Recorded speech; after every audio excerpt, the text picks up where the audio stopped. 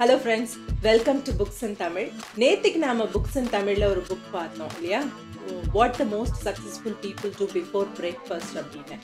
So அந்த book வந்து ஒரு டைம் மேனேஜ்மெண்ட் புக் மாதிரி உங்களுக்கு ஒரு நிறைய டிப்ஸ் அண்ட் ட்ரிக்ஸ் கொடுக்கும். To manage your day, to manage your time, அதெல்லாம் இந்த மாதிரி நிறைய புக்ஸ் இருக்குது, நிறைய கோர்சஸ் இருக்குது, நிறைய பேர் இதை பற்றி பேசுகிறாங்க, கிளாஸ் எடுக்கிறாங்க. பட் என்னோட ஒப்பீனியன் என்னென்னா, இந்த மாதிரியான விஷயங்கள் எல்லாமே கொஞ்சம் ஒரு ட்ரிவியல் தான், ஒரு மேம்போக்கான ஒரு டிப்ஸ் தான். அதை நீங்கள் ஓரளவுக்கு ஃபாலோ பண்ணலாம். S, it helps to certain extent. But உள்ளுக்குள்ளேருந்தே நமக்கு ஒரு மன அமைதி கிடைக்கும் பொழுது, நமக்கு ஒரு மென்டல் ஸ்பேஸ் கிடைக்கும் பொழுது நம்மளோட ப்ரொடக்டிவிட்டி வந்து பன்மடங்காக இன்க்ரீஸ் ஆகுது. என்னோட லைஃப்லேயே நான் பார்த்துருக்கேன். As I set, I two like 4 or 5 different jobs parallelly. இதுக்கு முன்னாடிலாம் என்னால் இந்த மாதிரி செய்ய முடிஞ்சதே இல்லை.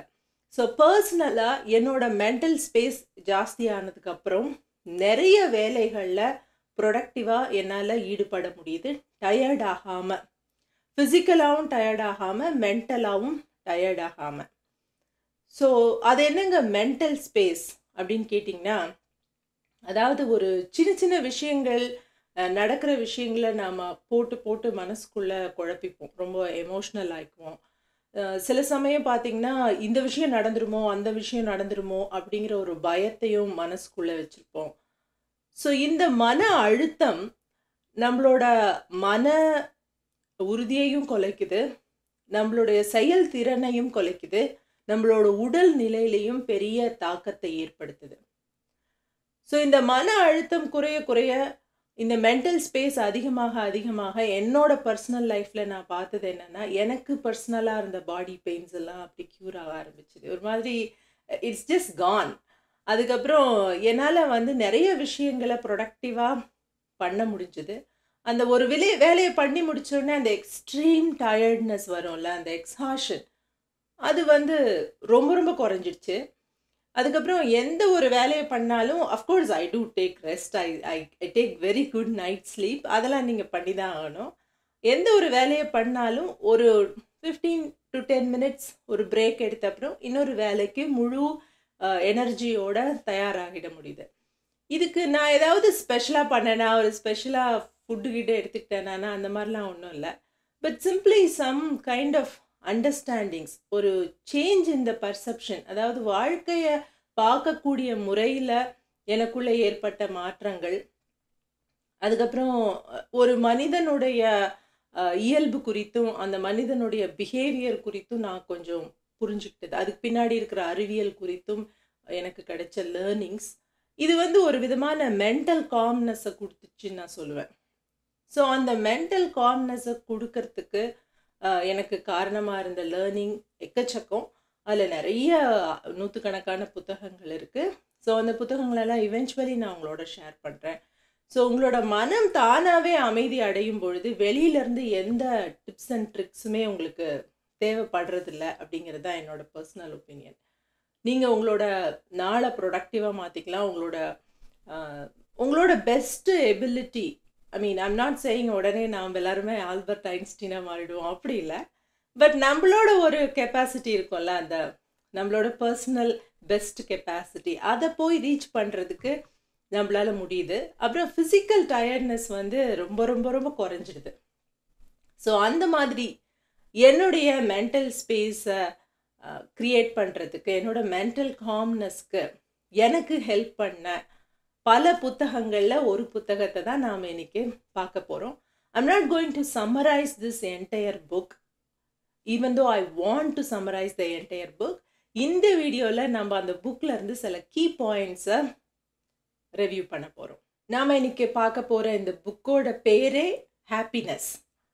இந்த புக்கோட ஆத்தர் பேர் மேத்யூ ரிக்கர்ட். ஸோ இவரை பற்றி ஒரு ஸ்பெஷல் விஷயம் என்னென்னா, உங்ககிட்ட யாராவது இந்த உலகத்துலேயே உங்களுக்கு தெரிஞ்சு ரொம்ப ரொம்ப ஹாப்பியான பர்சன் யார் அப்படின்னு கேட்டால் யாரை சொல்லுவீங்க? உங்களே சொல்லிப்பீங்களா, இல்லை அந்த மாதிரி யாரையாவது மீட் பண்ணியிருக்கீங்களா? அறிவியல் ஆளர்கள், அந்த மூளையினுடைய அமைப்பை, மூளையினுடைய தன்மையை ஆராய்ச்சி செய்யக்கூடிய அந்த நியூரோ சயின்டிஸ்ட், அவங்க ஒரு ஆளை சொல்கிறாங்க. Especially Stanford university neuro scientist பல பேர் மேலே ஆராய்ச்சி நடத்தி பலருடைய மூளையினுடைய அமைப்பையும் தன்மையும் ஆராய்ந்து இந்த பர்சன் தான் உலகத்திலே ரொம்ப ரொம்ப ஹாப்பியான பர்சன் அப்படின்னு ஒருத்தரை கண்டுபிடிச்சிருக்காங்க. இந்த ஸ்டான்ஃபோர்ட் யூனிவர்சிட்டியில் இந்த டிபார்ட்மெண்ட்டுக்கு பேரே என்னென்னா the centre for compassion and அல்ட்ரூயிசம் research and education. அதுதான். நான் உங்களுக்கு அந்த வெப்சைட் லிங்க்கை உங்களுக்கு கொடுக்குறேன். You can see all there research. So இதுதான் அவங்களுடைய அந்த ரிசர்ச் டிபார்ட்மெண்ட்டோட பேரே. அதாவது பிறருக்கு நன்மை செய்வதன் மூலமாகவும், கம்பேஷன் பிறரிடத்துல கருணை காட்டுவதன் மூலமாகவும் அதை பற்றின ஆராய்ச்சி பண்ணுறதுக்குன்னே ஒரு எஜுகேஷன் டிபார்ட்மெண்ட் வச்சுருக்காங்க. ஸோ அந்த ஆராய்ச்சிகள் சொல்கிறது என்னென்னா, மற்றவங்களுக்கு நாம் உதவி செய்யும் போதும் மற்றவங்களுக்கு நாம் கருணை காட்டும் பொழுதும் தான் நாம் நம்மளோட ஹாப்பினஸோட பீக்கில் இருக்கோம் அப்படிங்கிறது தான்.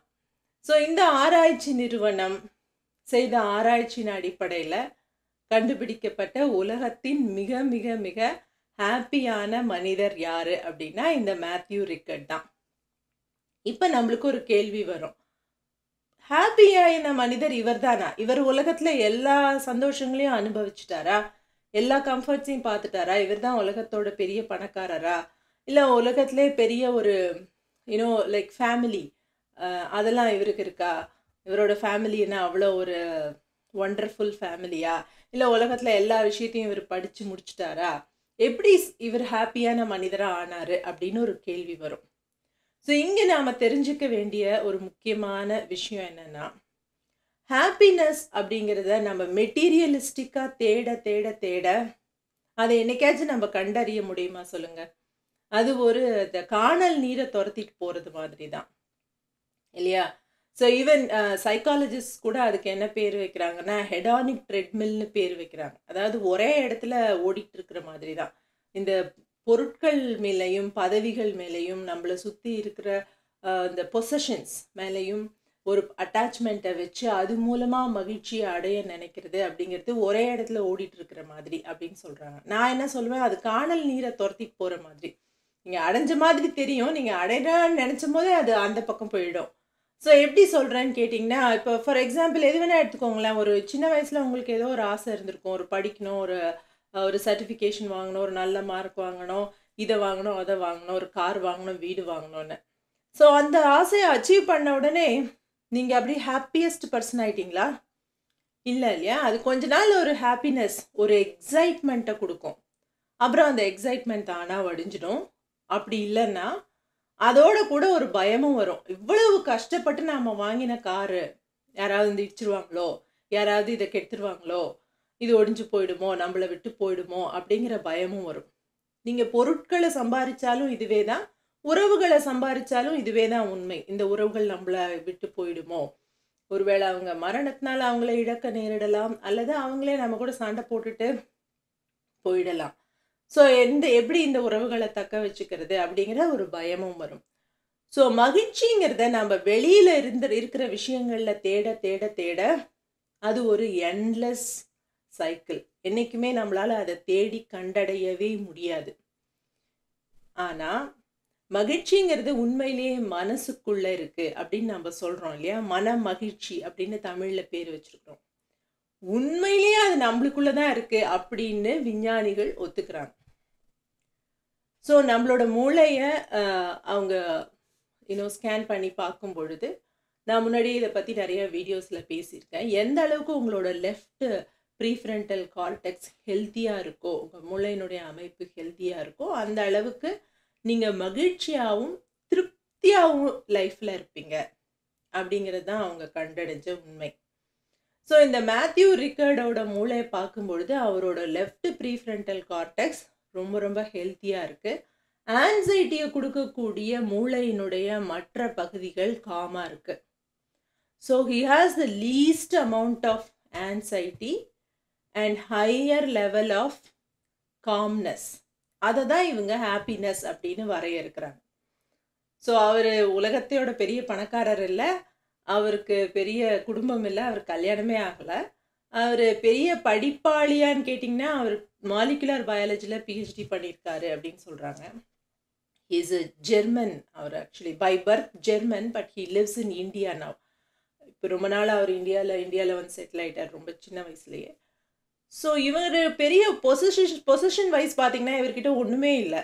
He has nothing. இவர் இந்த புக்கில் எழுதி சம்பாதிச்ச பணத்தை வச்சு ஒரு ஸ்கூல் ஆரம்பிச்சிருக்காருன்னு நினைக்கிறேன். I'm not really sure about it. நீங்கள் ரிசர்ச் பண்ணி பார்த்துக்கோங்க. This isn't about him. அவர் எப்பேற்பட்ட ஒரு சூப்பர் மேன் அப்படின்னு பேசுறது என்னோட நோக்கம் இல்லை. என்னோட நோக்கம் என்னன்னா, அறிவியல் படி உங்களுடைய மூளை அமைப்பை கொஞ்சம் மாற்றுவதன் மூலமாக நீங்கள் மகிழ்ச்சியான மனிதனாக மாற முடியும். அதாவது வெளிப்புற சூழ்நிலைகள் மாறிக்கிட்டே தான் இருக்கும். என்றைக்குமே அது வந்து நிரந்தரமாக நிலையாக இருக்காது இல்லையா? ஸோ அந்த வெளிப்புற சூழ்நிலைகளை பொறுத்து தான் நான் என்னுடைய மகிழ்ச்சியை அமைச்சிப்பேன் அப்படின்னு சொன்னால், அது வந்து ஒரு ஒரு பெண்டுலம் மாதிரி, ஒரு தனி ஊசல் மாதிரி இந்த பக்கமும் அந்த பக்கமும் மனம் வந்து ஆடிக்கிட்டே தான் இருக்கும். ஒரு நாள் பயங்கர சந்தோஷமாக இருக்கும், அடுத்த நாள் பயங்கர டிப்ரெஷன் போகும்.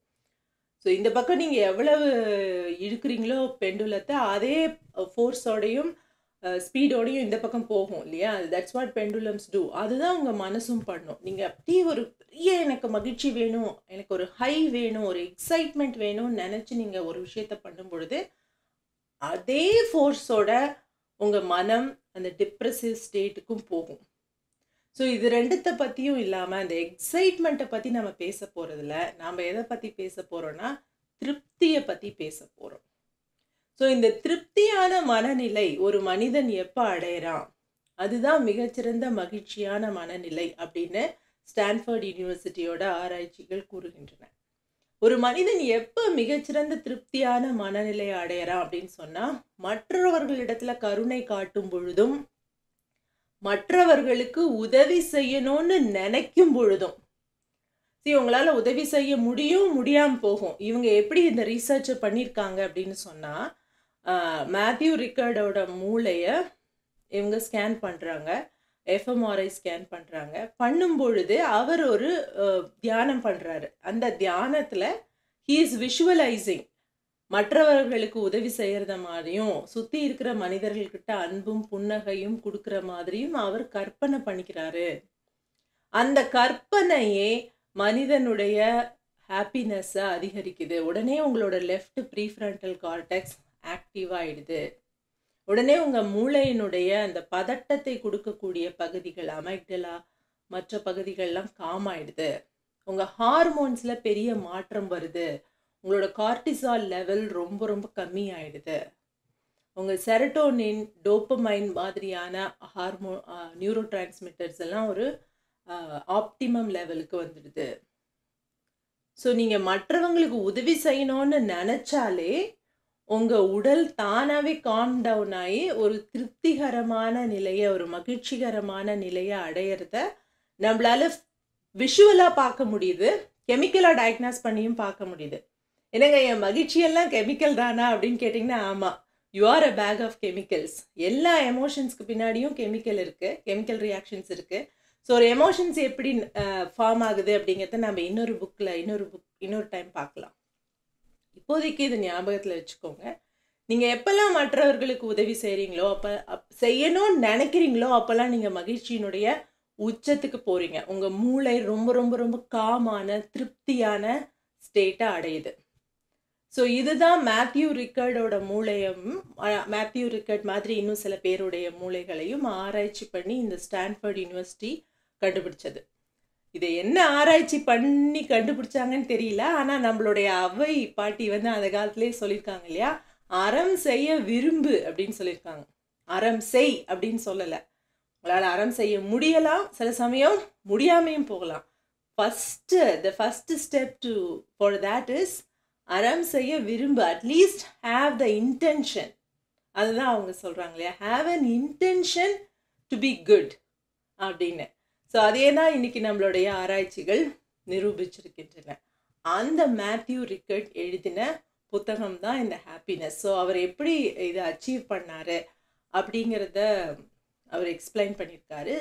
முதல்ல முழுமையாக அதை அச்சீவ் பண்ணுறதுக்கு முதல்ல முக்கியமான விஷயம் வந்து இந்த விஷுவலைசிங் மெடிடேஷன். அதாவது கண்ணை மூடி உட்காந்து மற்றவங்களுக்கு உதவி செய்கிறதா நீங்கள் நினச்சி பார்த்தாலே போதும். அதுக்காக நான் நினச்சி மட்டும் பார்த்துட்டு நான் செய்யாமல் இருக்கேன் அப்படி சொல்லக்கூடாது. நீங்கள் நினைக்க உங்கள் மூளை ரொம்ப காம் டவுன் ஆகும். காம் டவுன் ஆக உங்களுக்கு அந்த மென்டல் ஸ்பேஸ் வந்து நிறையா க்ரியேட் ஆகும். ஸோ உங்களோட ப்ரொடக்டிவிட்டி இன்க்ரீஸ் ஆகும். ஸோ உங்களுக்காக மட்டும் இல்லை, உங்களை சுற்றி இருக்கிறவங்களுக்காகவும் அவங்களுடைய நலனுக்காகவும் பல காரியங்களை செய்யக்கூடிய ஒரு திறன், அல்லது என்ன சொல்றது, நீங்க செய்ய ஆரம்பிக்கிறத நீங்களாவே பார்ப்பீங்க when you start doing this. So Matthew இந்த புத்தகத்துல முக்கியமா சொல்ற ஒரு விஷயம் என்னன்னா, ஹாப்பினஸ், அதாவது நம்ம தமிழ்ல சொல்றதா இருந்தா மன திருப்தி அப்படிங்கிறதும் ப்ளஷர் அப்படிங்கிறதும் ஒன்றும் இல்லை. அதாவது ஒரு மகிழ்ச்சி இல்லை ஒரு எக்ஸைட்மெண்ட், அதுவும் அந்த மன திருப்தி மன மகிழ்ச்சி அப்படிங்கிறதும் ரெண்டும் ஒன்று கிடையாது. In fact they are polar opposites. நம்ம ஒரு விஷயத்த எக்ஸைட்மெண்ட் அடையிறது மூலமாக ஹாப்பினஸ் அடைய நினைச்சா அதே வேகத்தில் அது டிப்ரெஷனுக்கும் நம்மளை கூட்டிகிட்டு போகும். நான் முதலே சொன்ன மாதிரி ஒரு பயத்தை கொடுக்கும், எங்கே அது நம்ம கைவிட்டு போயிடுமோன்ற பயத்தை கொடுக்கும், அப்புறம் இன்னும் வேணும் அப்படிங்கிற ஒரு எண்ணத்தையும் கொடுக்கும். ஸோ ஒரு வீடு வாங்கினோடனே மனுஷன் திருப்தி அடைஞ்சு இருந்துடுறானா, இல்லை இன்னும் கொஞ்சம் வாங்கினோம், மேலே கட்டி வாடகைக்கு விடலாமா அப்படிலாம் யோசிக்கிறாங்க இல்லையா.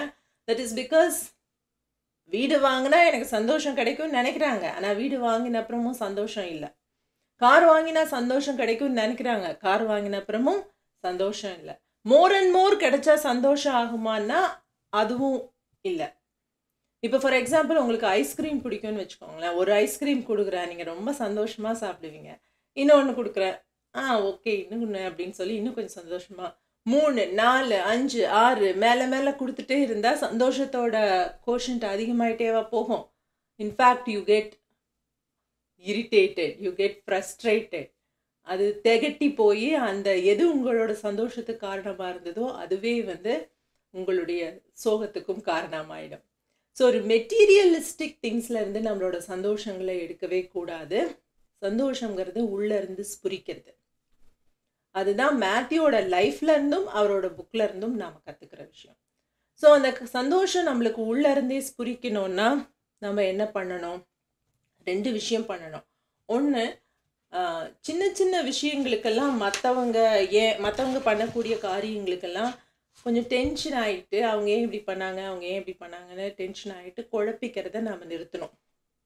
அதுக்கு ரொம்ப அழகான எக்ஸாம்பிள் மேத்யூ கொடுத்துருப்பாரு. அதாவது நீங்கள் இப்போ ஒரு கற்பனை பண்ணுங்களேன், ஒரு ரிவரில் இருக்கீங்க, ரொம்ப பீஸ்ஃபுல்லாக ஒரு போட்டில் நீங்கள் மட்டும் இருக்கீங்க, ரொம்ப பீஸ்ஃபுல்லாக அப்படியே படுத்துட்ருக்கீங்க, மெலிசா அந்த காற்றை அனுபவிச்சுட்ருக்கீங்க, எந்த டிஸ்டர்பன்ஸும் இல்லாமல் அப்படியே ரொம்ப காமாக ஹாப்பியாக அந்த மொமெண்ட்ல இருக்கீங்க அப்படின்னு சொல்லலாம். ஸோ அந்த மாதிரி இருக்கீங்க, ரொம்ப ஹாப்பியாக இருக்கீங்க, wow I am enjoying my life அப்படின்னு நினைக்கிறீங்க. படார்னு யாரோ உங்கள் போட்டை தட்டி விடுறாங்க, அப்படியே மேலெல்லாம் தண்ணி அடித்து மூக்குலெல்லாம் தண்ணி புகுந்து மெடுத்து யாருடா அப்படின்னு பார்த்துட்டு அந்த ஆளை பிடிச்சி கண்ணாபின்னு திட்டலாம் அப்படின்னு நினச்சிக்கிட்டு நீங்கள் எழுந்திருப்பீங்க இல்லையா. ஸோ இப்போ அந்த யாராவது ஒரு ஆள் உங்களை தட்டி விட்டுருக்காருன்னு வைங்களேன், கண்டிப்பாக நீங்கள் அவங்க கிட்ட சண்டைக்கு போவீங்க. அவனுக்கு என்ன நான் பிரச்சனை பண்ணேன், நான் பாட்டுக்கு தானே அமைதியாக இருந்தேன் அப்படின்னு பயங்கர கோபம் வரும் உங்களுக்கு. அந்த கோபத்தெல்லாம் அந்த ஆள் மேலே கொட்டி தீத்துடணும் அப்படின்னு நினைப்பீங்க. ஆனால் நீங்கள் அந்த மாதிரி போட்டுக்கு உழுந்து எழுந்து பார்த்தம்போது அங்கே ஒரு ஆளே இல்லை, உங்களை தள்ளி விட்டது காற்று அப்படின்னா இப்போ அந்த கோபத்தை என்ன பண்ணுவீங்க? எதுவும் பண்ண மாட்டீங்க இல்லையா. எங்கள் காற்றை கூட நின்று சண்டை போட்டுட்டு இருப்பீங்களா, அடச்சா அப்படின்னு சொல்லிட்டு எழுந்து போயிடுவீங்க, இல்லை திருப்பியும் ரீஃபிக்ஸ் பண்ண ட்ரை பண்ணுவீங்க. ஏன்? காற்றோட நின்று சண்டை போடுறது அபத்தமான விஷயம்னு உங்களுக்கு நல்லாவே தெரியும். ஸோ காற்று எப்படி ஒரு இயற்கையான விஷயமோ அந்த மாதிரி தான் மனிதர்களும் அவங்களோட இயற்கை குணங்களின் அடிப்படையில் சில காரியங்களை செஞ்சு தொலைச்சிடுவாங்க. என்ன பண்ணுறது? அது நம்மளுக்கு சில சமயங்களில் ஒரு டிஸ்டர்பன்ஸஸை கொடுக்கும். இப்போ நம்மளுக்கு 2 ஆப்ஷன் இருக்குது. அந்த டிஸ்டர்பன்ஸில் இருந்து வெளியில் போயிட்டு ஹாப்பியாக எழுந்து வேறு வேலையை பார்க்க போகிறதா, இல்லை திரும்ப திரும்ப திரும்ப திரும்ப அந்த டிஸ்டர்பன்ஸை பற்றியே நினச்சிட்டு இருந்து அதையே நம்மளோட மண்டையில் போட்டு குழப்பிட்டு இருந்து நாள் பூரா மென்டலி டயர்டாகி ஃபிசிக்கலி டயர்டாகி அதை மற்றவங்களுக்கும் பரப்பி எல்லாத்தையும் பண்ணுறதா. ஸோ மேத்யூ என்ன சொல்கிறாருன்னா, சஃபரிங் இஸ் யூனிவர்சல். அதாவது கஷ்டம் உங்களுக்கு மட்டும்தான் வருது, எனக்கு மட்டும்தான் வருதுன்னு இல்லை. கஷ்டம் அந்த உலகத்தில் எல்லா மனுஷங்களுக்கும் வரும். கஷ்டம் இல்லாதவங்க யாருமே கிடையாது. வேற வேற லெவல் ஆஃப் கஷ்டம் வரும். அப்போது கஷ்டங்கிறது யூனிவர்சல். ஆனால் அந்த கஷ்டத்தில் இருந்து அந்த வந்த கஷ்டத்தையே நான் என்னை சுற்றி ஒரு சிறையாக மாற்றிக்கிட்டு அதையே பற்றியே நான் யோசிச்சுக்கிட்டு ஒரு மனச்சிறையை என்னை பற்றி எழுப்பிக்கிட்டு ஐயோ எனக்கு இப்படி நடந்துருச்சு, என்னை போய் இப்படி பண்ணிட்டானே, எனக்கு போய் இந்த வியாதி வந்துருச்சு, எனக்கு போய் கால் வலி வந்துருச்சு. அந்த கால் வலி இருக்குது, வியாதி இருக்குது. On top of that I am also building a mental prison and creating a mental pain. So அதையே நினச்சிக்கிட்டு நீங்கள் மென்டல் பெயினில் இருக்க போகிறீங்களா அப்படிங்கிறது சாய்ஸ் உங்கள் கையில் இருக்குது. அப்படிங்கிறது தான் மேத்யூ நம்மளுக்கு கொடுக்குற அறிவுரை. ரெண்டாவது முக்கியமான அறிவுரை அவர் கொடுக்கறது என்னன்னா, நாம் பில்டு பண்ண நினைக்கிற அந்த ஸ்டேட்டஸ், நாம் வாங்க நினைக்கிற அந்த பொருட்கள், இதெல்லாமே பெரும்பாலும் உண்மையிலே அந்த பொருள் எனக்கு மகிழ்ச்சி தருமா தராதான்னு கூட தெரியாமல், என் பக்கத்து வீட்டில் ஒருத்தவங்க வச்சுருக்காங்க, இவங்க வச்சுருக்காங்க, நான் இதை போட்டுட்டு போனாதான் அவங்க மதிப்பாங்க அப்படின்னு நினச்சி நாம் வாங்குகிற அந்த பொருட்கள் தான். ஸோ அந்த ஓட்டம் எங்கேருந்து ஸ்டார்ட் ஆகுதுன்னா நம்மளோட ஈகோலேருந்து ஸ்டார்ட் ஆகுது அப்படின்னு அவர் சொல்கிறாரு. So one example he is giving is, நாளைக்கே வேலை போயிடுச்சுன்னா என்ன பண்ணுறது? வேலை போயிடுச்சுன்னா நமக்கு பெரும் சோகம் வருமா இல்லையா அப்படின்னா கண்டிப்பாக வரும். ஏன்னா அவர் என்ன சொல்கிறாருன்னா, வேலை போயிடுச்சுன்னா 2 விதமான சோகம் வரும். ஒன்று, என்னோட சாப்பாட்டுக்கு என்ன பண்ணுவேன், பில்லை எப்படி கட்டுவேன், என்னுடைய பேசிக் நீட்ஸை நான் எப்படி சாட்டிஸ்ஃபை பண்ணிக்குவேன் அப்படிங்கிறது ஒரு சோகம். இன்னொரு விதமான சோகம் வருது, ஐயோ இந்த ஊரெல்லாம் நான் ஒரு ஃபெயிலியர் பர்சன்னு பார்த்துருமோ, என்னோட சோஷியல் ஸ்டேட்டஸ் குறைஞ்சிடுமோ அப்படிங்கிற ஒரு சோகம். இவர் என்ன சொல்கிறாரு, அந்த 2வது சோகம் மோஸ்ட்லி நம்மளோட ஈகோலேருந்து வருது. ஓகே, இது ஒரு பாசிங் மொமெண்ட் அப்படின்னு ஒரு நடந்துச்சு, it is a pain. I'm not saying okay வேலை போயிட்டுனா உங்களுக்கு நாளைக்கு வேலை போனால் நீங்கள் என்னங்க பண்ணுவீங்க சாப்பாட்டுக்கு அப்படி கேட்கக்கூடாது.